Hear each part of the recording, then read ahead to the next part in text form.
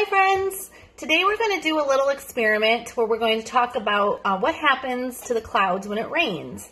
Since it's springtime and we're going to be experiencing a lot of rain coming up, I figured this would be something we could do together. So I have a clear glass, and in the bottom I just have water, plain water, and in the top I put some shaving cream. Now the water is to represent the air around us, and the shaving cream is to represent the clouds in the sky. Now, what do you think is going to happen when I put some drops of blue food coloring on top? And the blue food coloring is representing the rain. And as you can see, what's happening?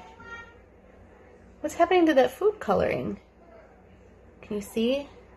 It's kind of going through the clouds, isn't it? So what happens is when it rains, the clouds fill up with droplets of moisture. And when the clouds get too heavy, they release the droplets of moisture, and that's what creates the rain. So the blue food coloring is the rain coming out of the clouds. Do you see that? Was your prediction correct?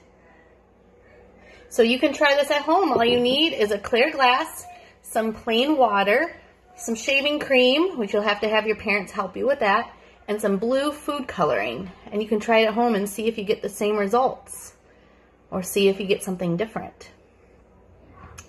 All right, I hope you liked our science for today, and I hope we don't get a lot of rain because I'm enjoying this nice weather. But if I will be on probably again soon. Maybe we'll do another science experiment with you guys. All right, hope you enjoyed. We'll talk to you later. Bye.